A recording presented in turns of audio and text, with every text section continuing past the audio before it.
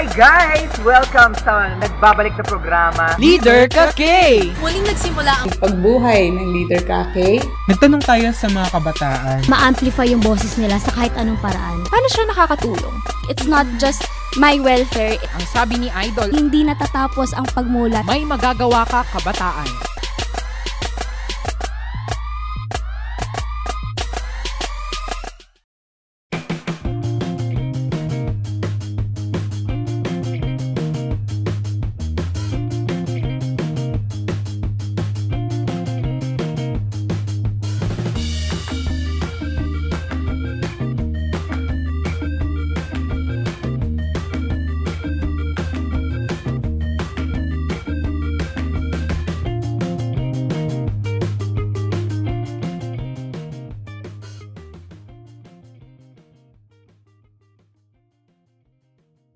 Bagong taon ay magbagong buhay. Lagi natin yung naririnig sa paborito nating pamaskong kanta, no? Yung Christmas Carol na yon. Pero paano nga ba tayo magbabagong buhay at maghahanap buhay sa gitna ng pandemya at new normal? May mga oportunidad o pagkakataon pa ba para magkaroon ng magandang buhay kahit patuloy pa rin tayong lumalaban sa COVID-19? Lalo na dito sa ating lalawigan. Yan ang tatalakayin natin ngayong umaga. Magandang umaga Laguna, ako si Melz at sama-sama nating pagsaluhan ang magagandang kwento, masasayang karanasan at makabuluhang mga usapan dito sa Season 29 ng Dito sa Laguna.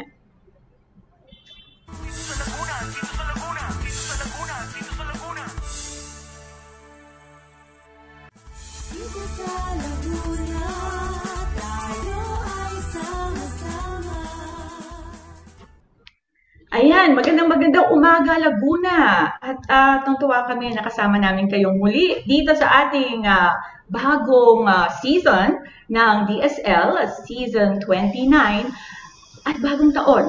Well, February na po, pero bago pa rin ang taon, no? Dahil ang tema natin ngayon ay mga bago. Ang pag-uusapan natin ay paano nga ba pwedeng magkaroon ng bagong negosyo kahit tayo ay nagkakaproblema sa pandemya. Pwede bang maging opportunity ang challenge nito? So, meron tayong mga inspiring stories ngayong umaga. At we have 3 new friends na makakasama natin, makakakwentuhan natin para ma-inspire din tayo sa kanilang mga kwento. So, unahin na natin ang isang may bahay. Ayan, nakaka-inspire siya kasi napakarami niyang papel sa buhay. Siya ay asawa, siya ay nanay, at bukod doon, siya ay author, siya ay presidente ng isang cooperative, at siya ay businesswoman. No? Napakadami niyang papel sa buhay. And we're very happy to have with us this morning si Ma'am Au V. Good morning, Ma'am Au. Good morning, mga guests, and thank you for having me here. Ayan. Ang dami ko ng ang ganda ng build-up ko sa iyo. Napakarami ko ng ang dami ng pwedeng itanong ng ating mga manonood sa iyo. Ako kasi personally, I'm very interested in all the roles na pinaplay mo. Napakarami mong ginagawa sa buhay. Pero dahil ang tema natin ngayon ay startup, no? Bagong business, siguro yun muna ang simulan natin. Ikaw ay proprietor ng The Family Tea, no? Isa itong family business. So siguro ikwento mo muna sa amin kung ano ba tong family tea na business ninyo. Actually, it's tea made of malunggay. Nung malilit pa kasi silang bata, yung malunggay lang talaga yung pinapainom ko sa kanila pag may sakit sila. Ganun lang. Tapos, nurse ako by profession, pero hindi naman ako mahilig painom ng gamot sa mga anak. Iodic. Pero yun. Tapos, nung last 2013, as I have mentioned to you, I lost my son to drunk driving. And then, nagturo ako ng research, may mga estudyante akong nag-present sa akin ng Paragis teas.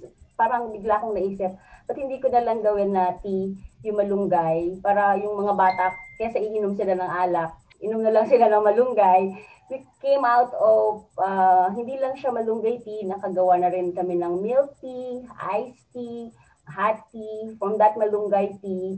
So parang naging part ng mission ng family namin mag-create talaga ng mga healthy drinks sa mga bata. Kasi, di ba, siguro kung nakakainom ka ng malunggay milk tea, hindi ka naman maaksidente kung nag-drive ka. Parang gano'n, ginagawa na lang namin siyang fun ngayon. Pero yun talaga yon, ang bottom line talaga nun is we would like to create healthy drinks, especially for the young. So, ganun lang siya nagsimula. Dati, pinipilit ko silang uminom pag may sakit. Ngayon, yung malunggay tea ko na na-create namin, part na talaga ng daily life nila, ng lahat ng mga anak ko. So, they drink malunggay tea every day, the whole family. Tapos ganun din yung mga kamag-anak namin. Kasi parang ano lang yan di ba? Yung kung araw-araw mong ginagawa yung mabubuting bagay para sa katawan mo. Sa kalaunan, well, yun lang din ang pinoprotect namin during this COVID season. Yun, ganun lang. Yun nga ba yung actually yung itatanong namin eh. Ako din, I'm interested. Bakit nyo naisip na malunggay? Sabi nyo kanina kasi yun yung pinapainom nyo sa mga anak nyo nung maliit sila. Ano ba ang epekto ng malunggay sa katawan? If we drink it as a tea, anong epekto niyang maganda sa atin? Sobrang dami ng sinabi ng, di ba, sobrang dami ng research ang nakita natin at nabasa. Actually, napaka-common na nga niya, kaya hindi ko na masyadong ini-emphasize yung sobrang galing ng malunggay. Pero ang very specific na kaya ako talaga siya nagustuhan nung simula, na-encounter ko kasi yung isang malunggay drinks na create na kilala kong doktor. Alam kong magaling yung doktor na yon. And then they came out with this malunggay drink. Siyempre, mahirap mag-promote. Pero alam kong doktor ang gumawa nun. So, nagkaroon ako ng interest na ano ba talaga itong malunggay na to? That was parang sobrang maliliit pa yung mga anak ko noon. Tapos, sa kababasa ng research, doon ko talaga nakita yung value niya. Grabe, ang galing pala talaga niya. Actually, halos sa lahat, yun di ba, yung mga kalimitan naman na green na leafy na vegetable, kaya laging pinapakain sa atin Pero particular yung malunggay, kasi ang dami talaga niyang health benefits sa katawan. Ngayon, nung mahal yung malunggay drinks na yon, so ang ginawa ko, ba't naman ako magagawa pa nun? Marami kasing combination yan So parang naisip ko, ako na lang, magpakulo na lang ako ng malunggay, gano'n. So nung una, ganun ko lang siya ginagawa, pinapakuluan ko, at saka nung una, pinapainom ko lang siya pag may sakit. Yung ganun lang. Tapos yun, siyempre alam mo mga bata, ayaw talaga nila ng lasa noon. Nag-experiment ako ng ilalahok ko na like calamansi, milk, para lang nila inumin. And hanggang sa yun, ganun na. Dati yun, pag may sakit sila, inom lang sila niyan. Natandang-tanda ko yung bunso ko kasing anak, kasi nag-duty ako sa hospital noon. So palagi siya may sakit. So, syempre, dala-dala ko yung sakit sa kanila, parang gano'n. Natandang-tanda ako, tinitimplahan ko siya nung malunggay na may milk. Tapos, nung one time na, di ba, naglabas ang Chowking ng milk tea. Pag order kong gano'n, sabi ko, eto yung lasa nung pinapainom ko sa anak kong malunggay. So, yan, parang, pwede nga siya. So, yun, ganun lang siya. Sa benefits, sobrang dami talaga niyang benefits. Like, ako personally, yung unang-una namin create na product, yung una ngayon hindi kami nagka-create nito Talagang from 60, parang 61 kilograms, nag-59 ako. Yung una yon. Tapos yung mga friends ko, ganun din. Pero ang very specific na sa akin, yung uric acid ko from 10 down to 5. Ang dami, ang tagal-tagal ko ginagawa, hindi ko mapababa. Pero syempre, ayokong sabihin na ganito yung effect niya. Kayo na lang magbasa sa research kasi sinasabi naman nila yan. And, ang lahat naman ng mga bagay na to, minsan iba-iba rin ng epekto sa iba't ibang katawan. Kasi depende rin sa kung anong ginagawa niyo sa katawan niyo. Basta yung mga regular na gumagamit na ito, plus ako, the menstrual migraine, alam mo yung mga, di ba, the perimenstrual discomfort, simula nung everyday na namin siyang iniinom. Kaya din hinahanap na siya ng mga anak kong tatlong babae. Kasi, alam mo, very uncomfortable yung dysmenorrhea, menstrual migraine, di ba? So may mga clients kami na kaya they continue to use that kasi nawala talaga yung mga ganun nilang pakiramdam. And yun nga, parang gusto ko na lang nagawin natin tong part ng healthy na lifestyle. Kasi actually kung ayaw nyo bumili ng malunggay na tea, pwede talaga kayo gumawa sa sobrang, sabi ko nga, sa sobrang kadalian niya, ayaw nilang gawin. Oo nga, no? Pero yun yung ano ganun yung kaya nagkakaroon ng magandang business. Yung pag may na-discover tayong magandang produkto and we add value to it, tapos makikita din ng iba and so they'll be interested dun sa produkto natin, di ba? So, magandang ano yan, magandang inspirasyon para maging mas healthy tayo ngayong 2021, no? Drink malunggay tea. Kumusta naman, ma'am, ang business nyo? Kumusta ang business? Kasi nagka-pandemya nga tayo. Kumusta na ang takbo? Actually, katulad nung na-mention ko sa iyo kanina, etong panahon na to, para mag-thrive ang business mo, you really have to have a very good online presence and a very effective delivery system. On top of yung mga production mo, yung people mo, di ba? Yung lahat ng business system na yon. On top of that, dapat meron ka pang napaka-husay na delivery system at napaka-epektibo yung online presence. Sa totoo, etong pandemic, talagang nahihirapan kami. Kaya nakita mo nagbablog ako. Sobrang hirap. Kasi hindi naman kami yung malaki talagang production. Actually, isang dehydrator lang na pinagamit ng city government ng Kalamba, yung ginagamit namin. And so you really have to think, syempre, nandiyan yung competition, production, kailangan mong ingatan yung lahat, di ba? Mahirap siya. So, pinag-aaralan namin siyang mabuti ngayon kung paano namin to palalaguin. While at the same time, nung pagsimulang-simula kasi ng pandemic na kinig ko agad si Jack Ma of Alibaba, di ba sabi niya, mabuhay lang tayo ngayong pandemic, parang tumubo na tayo. So parang inisip ko, oo nga no. Tapos palaging sinasabi ng husband ko na, dito lang tayo sa bahay, kung ano lang magagawa natin dito sa bahay kasi ito yung kailangan ngayon kasi kahit anong gagawin natin, so yun, we still produce pero yung panggamit lang, yung pag talagang mga kailangan, alam mo yun, yung hindi talaga sila pwedeng walang malunggay. Tapos yun nga, we capitalize on ano pa ba ang iba nating pwedeng gawin. Kasi nga, ganito yung sitwasyon. So parang, alam mo yon, yung naghahanda ka ngayon kasi alam natin na ito yung kailangan para mag-survive yung business. So habang ginagawa namin yon, we do some other things na hindi kami mapapahamak. Okay. So, yun nga, yung maganda yung sinabi ng yung sinabi ng husband nyo, dito na lang muna tayo sa bahay, let's just do what we can, and yet yung even dun sa ginagawa nyo, yung just doing what you can, you're still able to help other people kasi health drink yun ngayon ang pandemya natin, may pandemya tayo, so it really helps kung mas healthy tayo, mas makakalaban tayo sa sakit. So maganda yung business ninyo kasi necessity siya lalo ngayong panahon na to. So para siyang opportunity. It became an opportunity. Yung challenge natin na very difficult yung panahon ay pwede pa rin maging oportunidad para sa lalo sa mga startup business. Ma'am, I know that you are also, aside from being a businesswoman, ikaw ay presidente din ng isang co-op.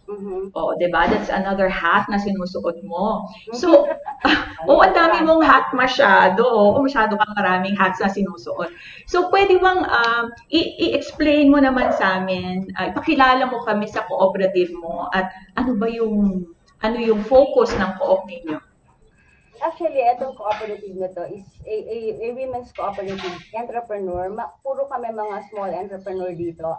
Nag-bind kami because of the bazaar. Di ba sabi ko sa'yo, wala naman mga pwesto. So we joined bazaar. Kalimitan sa mga bazaar na yon is supported by our local government, city government ng Kalamba. So through their co-op and livelihood development department. So parang inorganize nila kami to come up with a cooperative of these women Tapos yun, nagbabazar kami, alam mo yun, you promote each other's business, ganon. Ganon lang siya nung una. So, bazar, hanggang sa yun nga, naging cooperative na kami. So, the same thing, ganon din ang challenge sa kanila. Yung challenge sa akin, pareho din sa kanila. Actually, meron akong mga kasamahan talaga, they had to divert. Kasi hindi talaga na, like, halimbawa, nagtatahi ka ng kortina, paano mo ba yun ngayon ibebenta? So, iba nagtahi ng mga mask, ganyan. Meron na talagang ang business niya is damit din, pero wala talaga siyang magawa ngayon. So, nagpe-painting.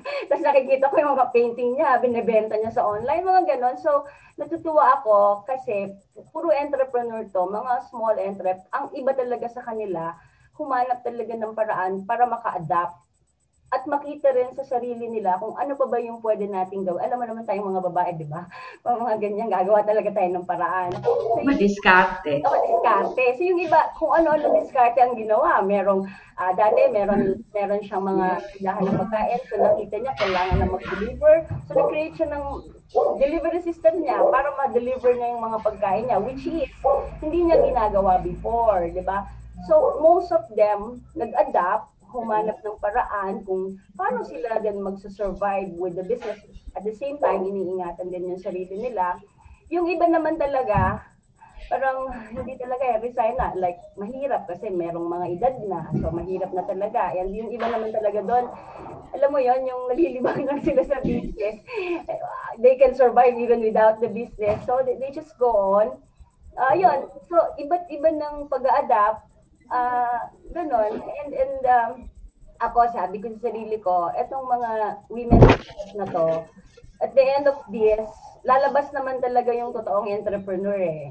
Marami naman din talaga silang nare-realize ngayon sa mga sarili nila. Katulad ko rin, yung meron pa pala tayong ibang mga skills, ibang mga talents na hindi mo na talaga, you cannot just, alam mo yun, yung hindi na pwede yung dati eh. Kung hindi na pwede yung dati, kailangan mag-adapt sa kung ano. Yung iba nahihirapan talaga na, di ba? Without the technology, kung hindi ka talaga marunong ngayon, mahirap. So we are trying to communicate with other institution din para paano ba tuturuan? Kasi I understand merong matututo ng mag-adapt, pero meron ding hindi. Pero at least yung matututo, makahanap kami ng paraan para anong gagawin natin. Ito na siya eh. Nagustuhan ko yung sinabi mo, ma'am, no? So, we find ways to adapt. Ano yun? That's really one of the qualities of an entrepreneur. So, when you look at things, nakikita mo yung challenges, you also see opportunities, no? So, very nice yung mga kwento din ng inyong mga kasamahan sa co-op na nag-cope din sila sa iba't ibang paraan para hindi sila, yung business nila hindi masyadong malugmok dahil sa panahon natin ngayon. Ma'am, meron lang akong mga pagbati. Marami tayong nanonood ngayon. Kailangan kong tingnan ng kodigo ko, ma'am, ha? Kasi hindi ko makita silang lahat. But we have friends. Greetings mula kay Patrick Aaron Perez Pili. Estudyante ko yan. And we have likers, si Rose Robles, si Christopher Sanji, si A.R. Berante, si Egay Cruz. Yan. Meron pa ba? Sige, basta mamaya babatiin namin kayong lahat kung meron akong na-miss. So, standby lang kayo para sa iba pa nating mga pagbate. Ayan, ma'am. So, siguro, since we have talked about business, ngayon naman, ma'am, mas seryoso namang usapan. Kasi alam ko na kayo ay nagpo-vlog. Oo, kasi di ba sabi ko nga sa inyo, I stalked you, hinanap ko yung pangalan ninyo at nakita ko yung vlog ninyo. So, ang vlog ninyo ay The Happy Oikos. Pero may kwento kayo, di ba? Bakit nyo sinimulan yung vlog? Bakit kayo nagsulat ng libro? So, siguro pwede nyo ikwento yun sa amin, ma'am. Okay. Yung pagsulat ng libro, nabanggit ko kanina sa'yo, di ba? Yung 2013, I lost my eldest son to drunk driving. Hindi ko alam, siguro ang makakaintindi lang ng damdamin na yun ay yung mga nanay din na nawala ng anak. And it was so difficult. At yung pagsusulat, isa yon sa naging way ko to cope with that pain. Parang sumulat ako dun sa anak ko everyday. Sumulat talaga ako ng sumulat. Gusto ko kasi, pangarap ko kasi talaga yung magsulat ng libro. Siguro mga 20s pa lang ako, gusto ko na magsulat ng libro. Yung sumusulat ako dun sa anak ko, hindi ko naman inisip na gagawin ko yung libro. Kaya lang it turns out that way. Nabuo na siya to come up with the book na storya ng nanay na may anak, ganyan. Tsaka yun din, yung teenage drinking. Kasi alam mo, hindi ko, yung kasing anak ko nung nagbibinata, wala siyang nakitang alak sa loob ng bahay namin. Simula nung may anak siya, wala talaga as in, kasi that's our advocacy. Pero nung nasa school na siya, yun yung hindi ko alam. Napapainom na siguro siya, pero hindi ko nakikita kasi as working then that time. Nung nalaman namin na nagiinom na siya, medyo nagiinom na talaga siya. Yung, alam mo yun, yung nalalasing na talaga siya. So, hanggang sa itong sakit na to, ito kasi napakadaya na sakit eh. Very good son yung anak namin, mabait, masayahin, jolly, palabarkada, matalino rin naman, pero yun nga, yung pag nakainom siya, syempre nawawala na yung control niya, bata pa siya. Tapos yun nga, nag-drive siyang nakainom, nasa Manila kami noon, yun. And that's the story. So yun, nagsulat una, kaya ako siya ginawang libro kasi gusto ko din talagang mag-create ng awareness sa mga tao na hindi kasi natin tinitingnan yung hindi kasi tayo nakatingin dun sa alcohol na pwede rin siyang maging addiction kasi nakatingin tayo dun sa mga illegal na drugs. Pero alam mo, ang mas matinding drugs, alak. Tapos legal siya. So hindi natin nakikita yung damage na ginagawa niya sa society. And etong mga apektado, hindi sila masasamang tao. Di ba? Parang kung may diabetes ka, hindi ka masamang tao dahil may diabetes ka. So kung yung anak namin, iba siya nagre-react sa yung genes niya, iba nagre-react sa alcohol, it's because galing siya sa amin. So, alam mo, yun. So, gusto ko mag-create ng awareness about yan nga yung ano ba tong alak, ano ba ginagawa nito sa katawan, and gusto ko rin alasan yung stigma na parang masasamang tao yung maglalasing. Hindi sila ganon, meron silang sakit na kailangan nating maintindihan, kailangan natin tingnan siya na isang uri talaga siya ng karamdaman na dapat nating hanapan ng paraan kung anong gagawin. So, tapos yung after ko mag-publish ng libro, sabi ng mga friends na writers ko, kailangan mo mag-vlog. Alam mo yon, magsusulat. Para mo akong pagong na tinulak sa ilog nun. Kasi yun talaga ang gusto kong gawin. So yun, that's the story of the blog.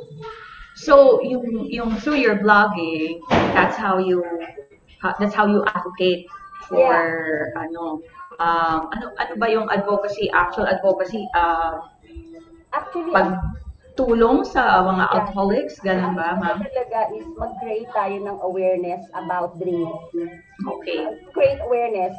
Kasi wala naman tayong magagawa di ba? Hindi mo naman pwedeng, especially alcohol is a very big industry. Plus yung mga tao, hindi mo naman sila pwede pigilan mag-inom. Pero, create tayo ng awareness, iba na yon. Meron na silang choice. Diba? Tapos kung aalisin natin ng stigma, hindi sila masasamang tao. We just had to, kailangan nating maunawaan kung anong gagawin natin if a member of the family is having problem with drinking. Dapat nating maintindihan kung ano yung gagawin natin. So, napakalayo pa natin. Kasi yun nga, either ayaw nating pag-usapan, dinideny natin, tinatago natin, o hindi na lang natin pinapansin, di ba? Parang gano'n. So, I'd like to create awareness for that. Pero yung blog is not specifically talking about that naman. Kasi gusto ko lang talaga naman magkaroon ng masayang pamilya ang mga Pilipino. Kasi masaya tayong lahat, di ba? Kaya happy oikos yun And there's so ano bang ibig sabihin ng happy oikos, ma'am? Happy oikos is the family. So parang family. Create lang tayo ng masayang pamilya. Kasi di ba kung masaya yung pamilya, siguro tayo masyadong problema. Ayan, ma'am. Yeah. So, you have such a big heart. I can see it from here, from the screen. Nakikita ko. Kasi ang dami mong, yung sarili mong experience, ibinabahagi mo sa iba, para yung iba ay matulungan din. So, you didn't keep it to yourself. Ayan, that's very inspiring. I don't know what to say, but thank you. Pero siguro, that's how I turn out to be dahil sa mga roller coaster na napasok ko sa buhay din. Ayan. Not a perfect life. Oo, ma'am. Pero bukod dun sa, yung malaki yung puso, kasama na rin dun yung mga yung mga iba pang interested na be healthy, yung advocacy ninyo is not just for a happy family, supporting those who are addicted to alcohol, but also a healthy lifestyle. So baka mag-ano muna kayo, ma'am.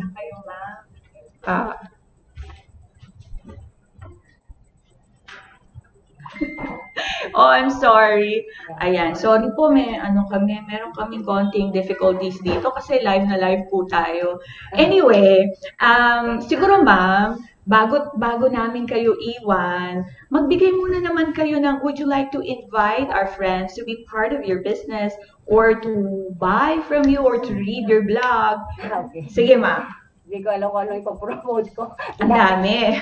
Diba? Sige. So ako gusto ko lang talaga, ang gusto ko lang i-promote is piliin natin yung malusog at masaya na buhay. And I mean, we have the choice today. Diba? Yung malunggay, so kung wala kayong pera, sobrang dali lang niyang itanim. Napakadali. You don't need, diba? Magtanim lang kayo, pakuluan nyo lang kung may sakit kayo o kung wala kayong pera. Sobrang dali niyang gawin. Experiment lang kayo. Timplahan nyo lang gatas o kaya kalamansi, mga ganon. So I would like you to, gusto kong mag-choose tayo ang pangarap ko, maka-choose tayo ng healthy na lifestyle. Although alam kong hindi yun mahirap, hindi yun madaling gawin, pero we can try. At least kung hindi man para sa atin, para sa mga generation next to us. Yung mga anak natin, yung mga apo natin. Diba? Nakita natin kung bakit sobrang haba ng buhay ng mga Hapon. Kasi they drink tea every day. The Chinese as well. Last na ma'am, kasi kung halimbawa mga tamad gumawa ng tsaa, tamad mag-boil, paano pwedeng bumili sa inyo? Last na yon. Sige, mapipilitan akong gumawa ng maraming tsaa ngayon. Siyempre, visit nyo lang yung Facebook page namin, The Family Tea. Mag-message lang kayo doon. Although, we will try to produce again ng bigger amount. And also, of course, kung gusto niyo naman matuto sa buhay and mag-enjoy din pagbabasa, visit my blog. Yan. Thank you very much, Ma'am Al. At gusto ko rin magpasalamat dito sa mga nanonood sa atin ngayon, no? Si Edwin Marana de la Cruz, good morning daw sa mga Lagueños. Si Gen Garma, hi Gen. At si Sir Mark Lester Chico. At si Ma'am Luis. Ayan, maraming salamat for joining us this morning. At patuloy lang kayong standby lang kayo kasi meron pa tayong mga bisita na magkukwento rin sa atin ng kanilang mga inspiring stories tungkol sa startup business nila. Sa pagbabalik ng Dito sa Laguna.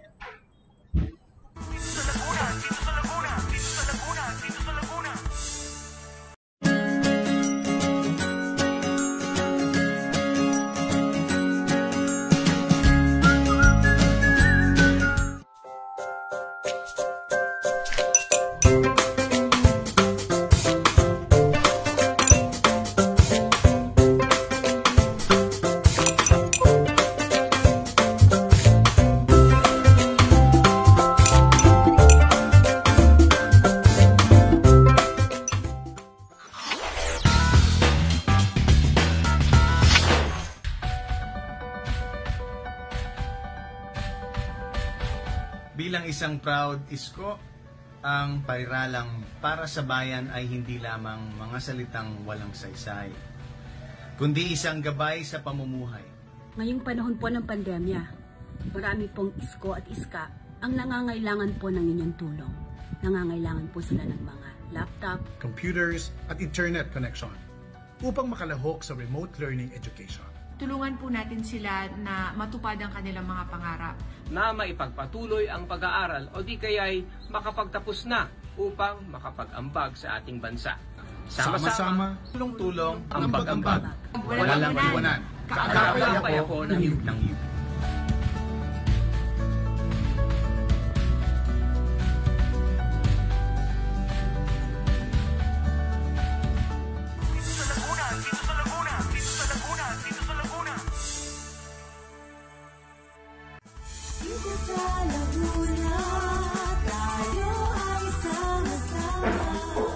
Ayan mga kaibigan, at nagbabalik ang Dito sa Laguna, ipagpatuloy natin ang ating masayang kwentuhan tungkol sa mga startup business ngayong panahon ng pandemya.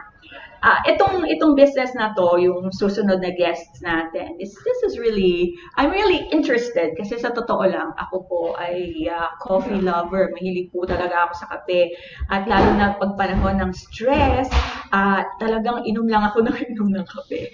So, ngayong umaga, ang makakasama natin ay ang mga owners, proprietors ng isang startup business that's making waves, no?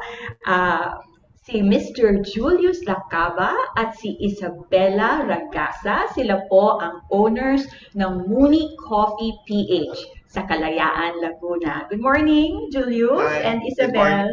Good morning, hi. Good morning din po sa lahat ng watchers ng dito sa Laguna. Okay.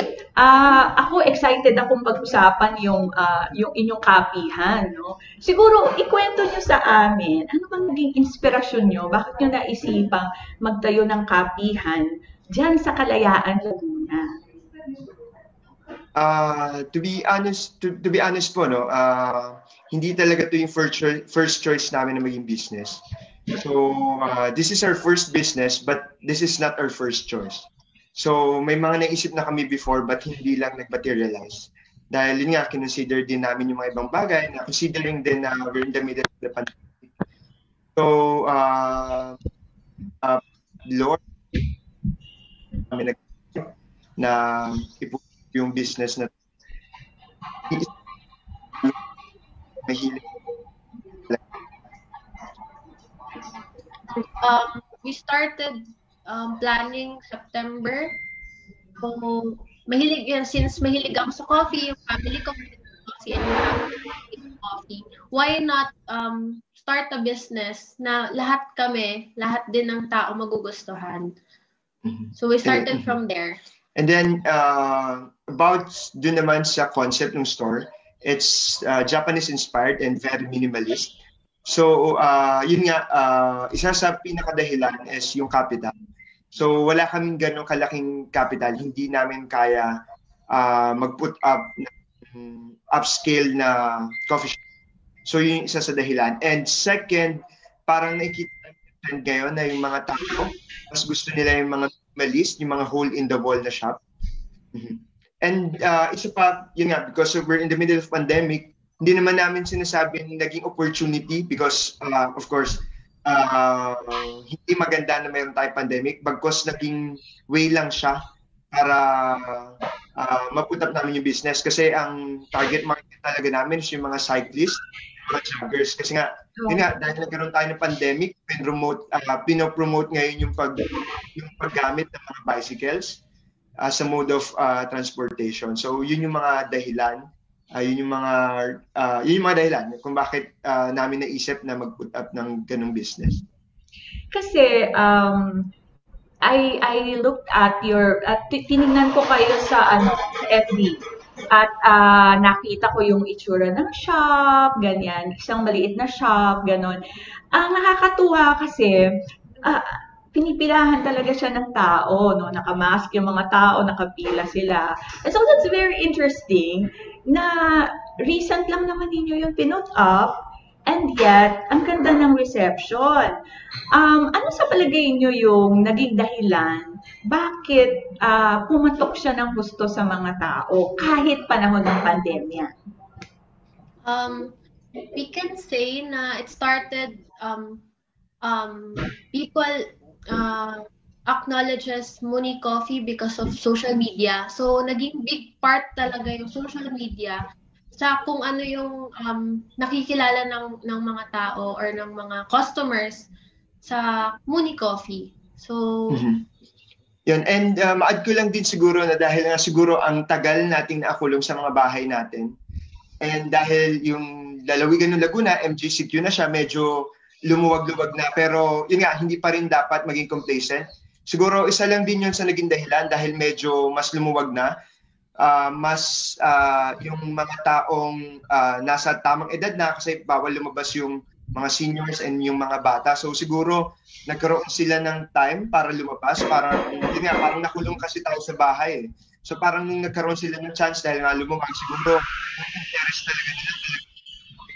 Siguro, yun din, isa sa pinaka-dahilan siguro kung bakit sobrang interested sila. And dahil yun nga, siguro hindi naman sobrang unique, pero isa sa mga unique concept siguro yung store na naisip namin, kaya din siguro pinupuntahan talaga siya ng mga tao.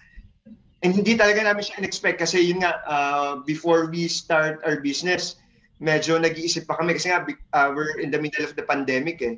Kasi ako, I have my corporate work din, tapos she's still studying. So inisip namin ako, personally, parang inisip ko, what if masama ako dun sa mga na-retrench or mga nawalan ng trabaho. So parang ayokong dumating yung time na yon. So kaya gumawa din kami ng paraan, inisip kami ng paraan na maging ready kung sakali man matanggal ako sa trabaho, yung mga ganong scenario because of the pandemic nga. Wag naman, no, knock on wood. Pero maganda siya na even at this time na may pandemya ay nakapag-start kayo ng business.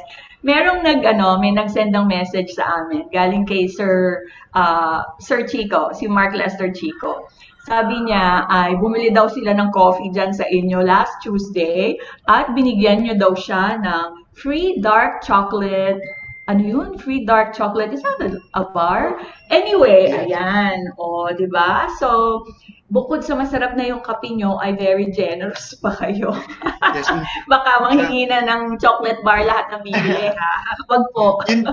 Yun din as isa sa pinaka-iniingatan namin is yung relationship between the customer and yung sa mga staff namin and of course sa amin din. We want to build kasi yung very friendly environment eh. We want to feel them na they are very welcome. Every time na pumupunta sila, bagong customer man yan, repeat customer man yan, bata matanda, we always make sure na maayos yung pakikitungo namin sa kanila and tinutreat namin sila ng maganda. Also, Yeah. to add, Yes. sorry, Sorry. we try to promote na yung mga tao magmuni-muni sila while at Muni Coffee. So, parang by talking to them,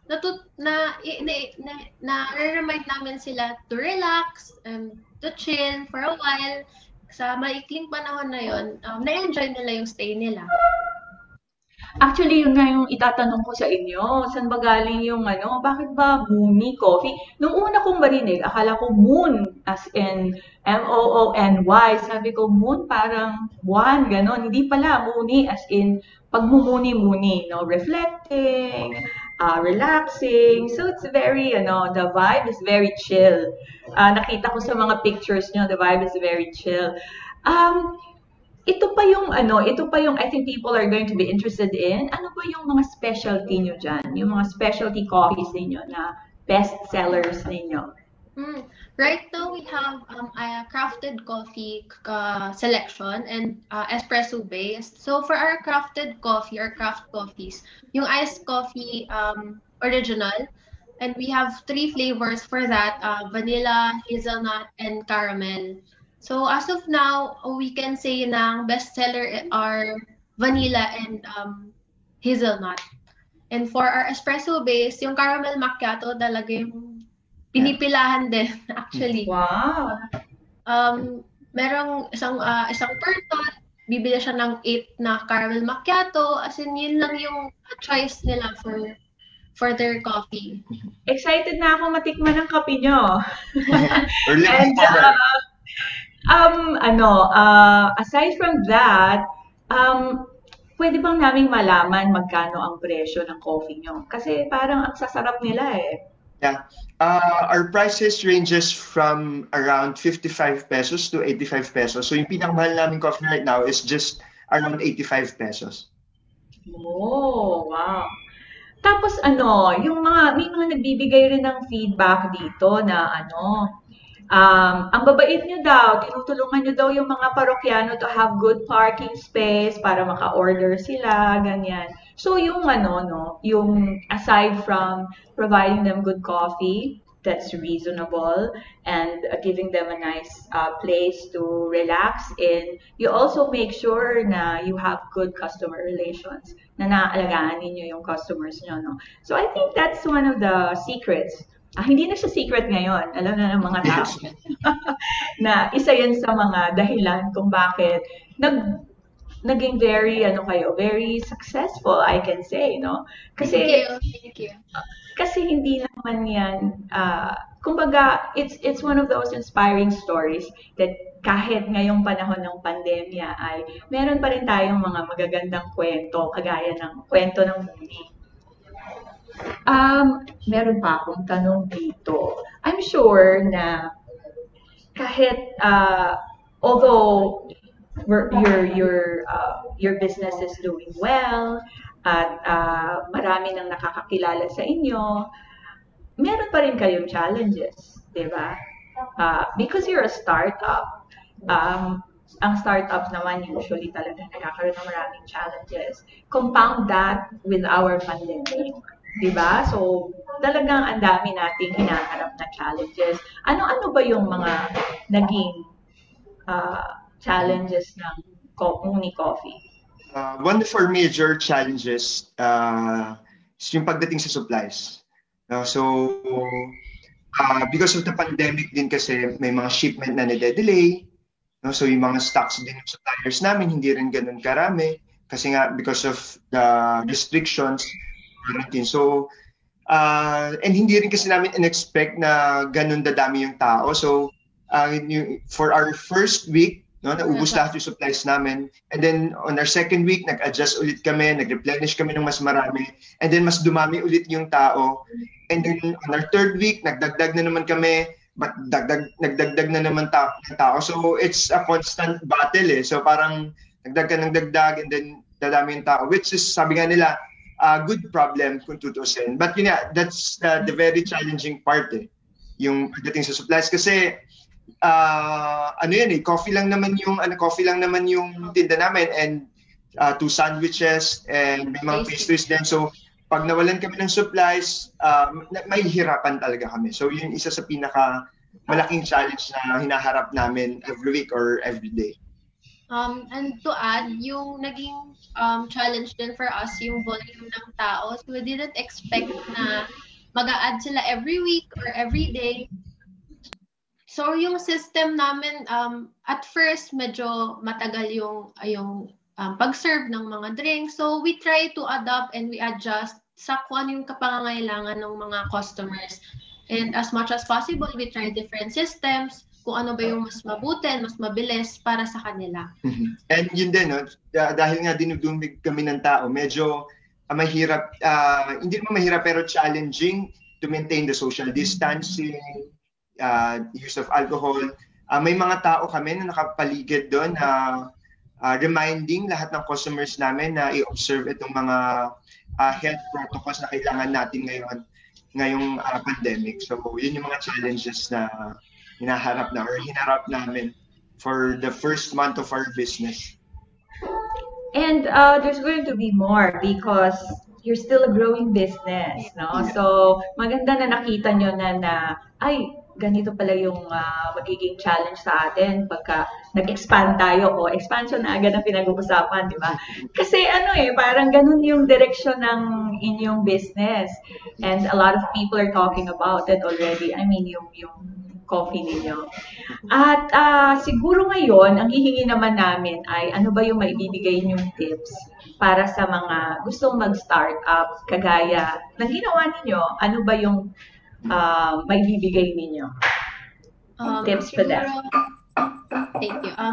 Siguro mag-start kayo by planning everything na maiisip nyo kasi it doesn't stop. Until now, we're still planning sa mga susunod na gagawin namin or ano po yung pwede namin i-improve, i-adjust, and it doesn't stop. So, kailangan magsimula talaga from planning. So, kaya nyo isulat lahat ng maiisip nyo, isulat nyo if it helps.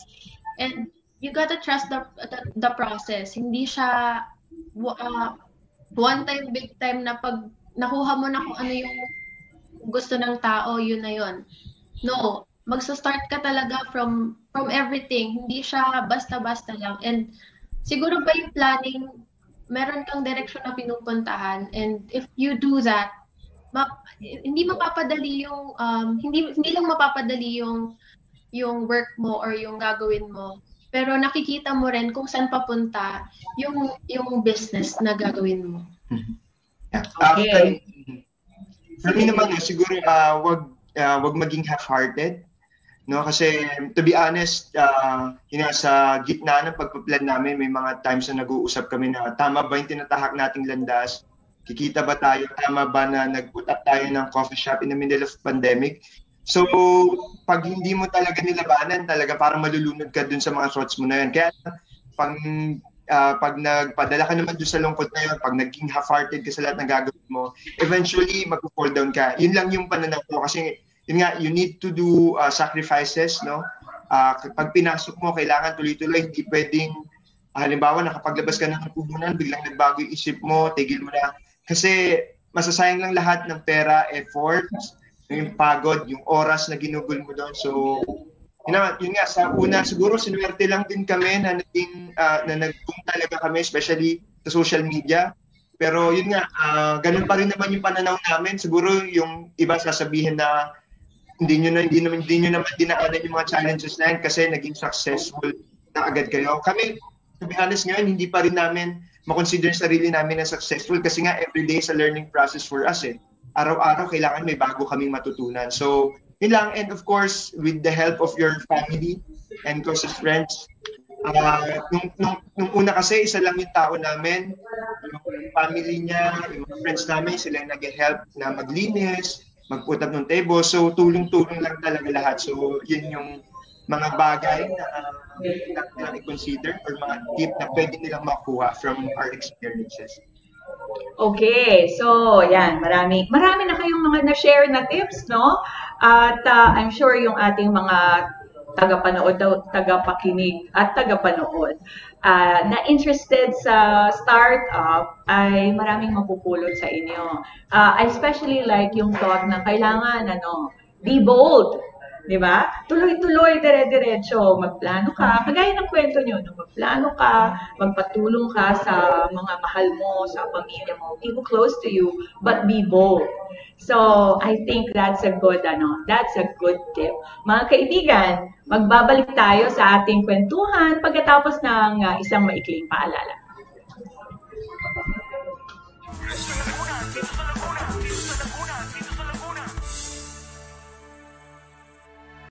Dito sa Laguna, tayo ay sama-sama.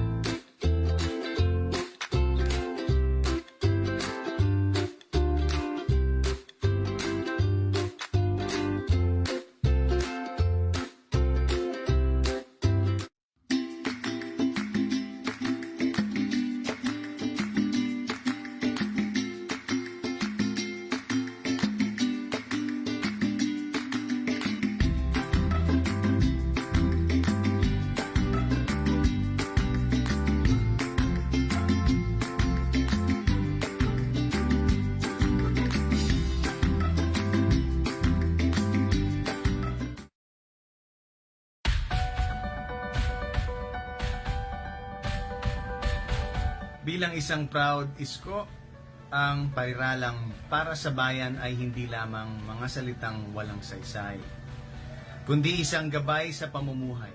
Ngayong panahon po ng pandemya, marami pong isko at iska ang nangangailangan po ng inyong tulong.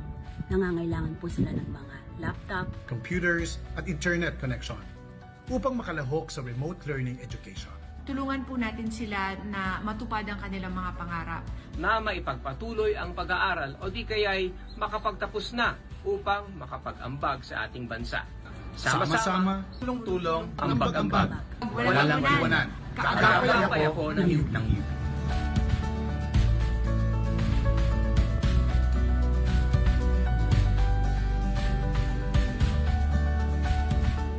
Dito sa Laguna,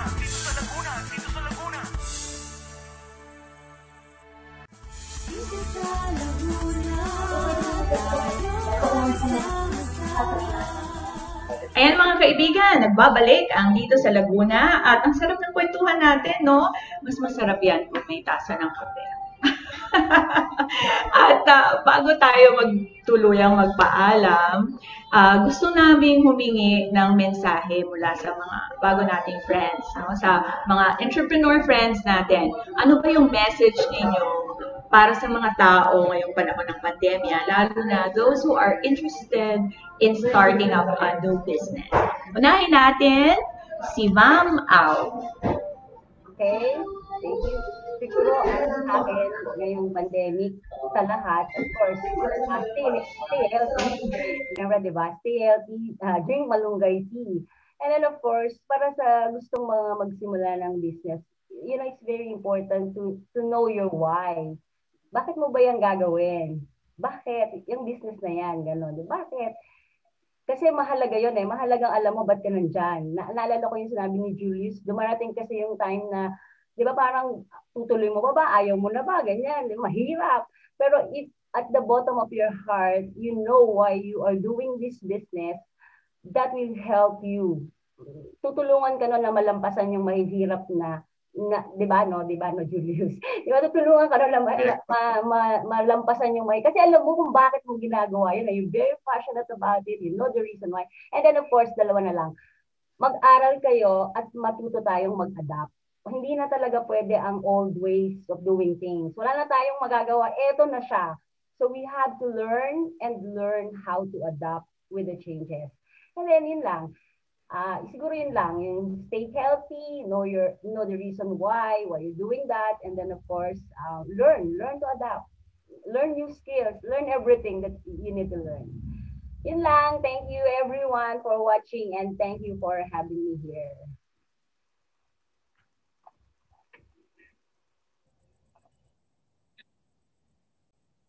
Ayan, sorry, nakamute pala ako. Thank you, Ma'am. Thank you very much. And maraming salamat sa mga tips mo. Ngayon naman, pakinggan natin ang tips ni Julius at ni Isabella. As I said kanina, you have to trust the process and you start from planning. And yun din, you have to believe yourself na kaya mong magawa kung ano man yung pinaplano mo. And kailangan mo rin ma-realize na you will need help from other people aside from you. Pero you have to believe na kaya mong gawin yung mga kaya mong magawa for your business or for other plans. Sa akin naman, no, so kung mag-put up ng business, siguro isa sa, I'm sure sinasabi na rin ito ng ibang businessman or mga startup business din, kung ano yung passion mo, yun yung gawin mo kasi nandun yung puso mo eh. Parang hindi mo siya iisipin na obligasyon mo araw-araw. So kung ano yung passion mo, kung pwede mo siyang gawing business, bakit hindi? So yun yung pinaka-importante din sa amin. So mahalin lang nila, yakapin lang nila yung gagawin nila. I'm sure sa una hindi madali, pero as the time goes by, so magiging successful din. San ba rin patutungo yan? Dun din pagiging successful din naman. Mga kaibigan, at gusto naming, aside from thanking you for watching, we also want to give a special thanks to Mr. Gil Salgado and LB Commons for the space and the free internet. Ayan. So, yung background na nakikita ninyo, yan ay sa LB Commons. At nagpapasalamat kami sa kanilang generosity for sharing their space with us. So, dito sa Laguna natin ay dito namin ginaganap sa LB Commons. Ayan. Mga kaibigan, sa pagkikipagkwentuhan natin sa ating mga new entrepreneur friends, ang napulot ko ay, one is really to have a heart for what you're doing. No? May passion ka. Dapat it's something that you really want to do. So you have to put your heart into it. Kapag meron kang gustong simulan. Nakita ko rin na very important yung paghingi ng tulong. Tulong mula sa pamilya, tulong mula sa ibang tao, tulong mula sa itaas. No? It's a blessing kapag nabigyan ka ng ganyang pagkakataon. And also, nakita ko rin na very inspiring na even if these are startup businesses, they have a heart for helping other people. So kung meron tayong magagawang mabuti para sa atin, sana maibahagi din natin yun sa iba. And I think that's one of the secrets bakit sila successful. Meron silang heart for other people. So, yun mga kaibigan ang aking mga takeaways, ang aking mga napulot dito sa ating first episode ng Season 29 ng Dito sa Laguna. Siyempre, gusto naming marinig ang feedback ninyo. Gusto naming malaman kung meron ba kayong mga gustong pagkwentuhan natin, meron ba kayong gustong i-guest na you want to know more about. So, pwede po ninyong isend yan sa amin. So, pwede kayong follow, like, and subscribe sa aming mga social media accounts. Ayan. So, we can all be part of our program sa pagpapatuloy ng ating programa. Mga kaibigan, ipapaalala ko lang sa inyo na meron tayong bagong airing time, bagong air time. We are live every Monday via Facebook Live, 11 a.m. to 12. At mapapanood rin tayo mula Lunes hanggang Sabado, 10 a.m. sa Royal Cable TV Channel 6. Sila na po ang bagong partner ng Dito sa Laguna, ang Royal Cable. So mga kaibigan, ipagsabi po para marami pa tayong pagsasamahang mga programa. Ayan. Gusto ko naman pasalamat mga kaibigan for being with me for my first episode here in our season 29. At salamat sa patuloy na pagsubaybay sa ating programa. Ako si Mels. Sama-sama tayo muli sa susunod na Lunes dito sa Laguna. Dito sa Laguna.